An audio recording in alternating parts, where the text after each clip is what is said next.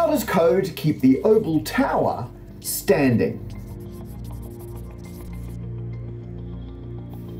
Picture your house. Now imagine it's twice as tall, or maybe 3 times or 4 times as tall. How tall could your house be? Well, unfortunately in architecture, the sky is not the limit. Long before that, your house will have fallen over. Possibly it got too heavy and all the weight from the top of the building has crushed the foundations and the whole thing has crumbled. Or possibly the wind blew it over. As a building gets taller and taller, the strain from the wind starts to push it over, and sooner or later the building won't be able to take that strain and it'll collapse. Now, when a building falls over, we generally describe that as a very bad thing. And so architects and engineers want to make sure buildings are nice and stable. And generally, there's 2 ways to see if a building will stay standing. The first way is to try it and see. You can build the building and then see if it stays up. However, should your building collapse, you can't generally go around saying, let's just call that a practice run and have a second go. People want the buildings to stay up from the beginning. So to achieve that, you have to do the calculations in advance.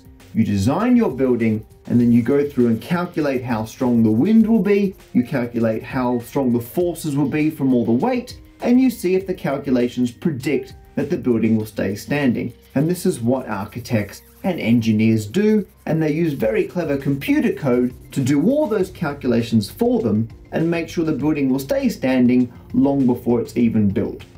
And that's how computer code makes sure we can have buildings which don't fall over. Okay, I've lied a little bit here. Some of you may have realized we've had buildings for longer than we've had computers. So there must be a way to design a building and make sure it doesn't fall over without using a computer. And that's absolutely true. But something has changed though. If you walk around Belfast, or in fact any city or town, you will see that the buildings built before computers tend to be shaped like a box. And that's because building a box-shaped building makes the calculations easier. When architects and engineers had to do all the calculations by hand, they couldn't be too adventurous. They had to build buildings that they knew would stay up, and so they had to be the type for which the calculations are simple.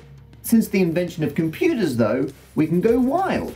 Now that the computer can do the calculations for us, not only can we use new and exciting materials, we can have buildings built with huge amounts of glass or strange shaped bits of steel, but we can also make the building themselves unusual shapes. No longer are we limited to boxes and the occasional bit sticking out the top. We can have crazy shaped buildings, and it's because of the code that we know they're not going to fall over.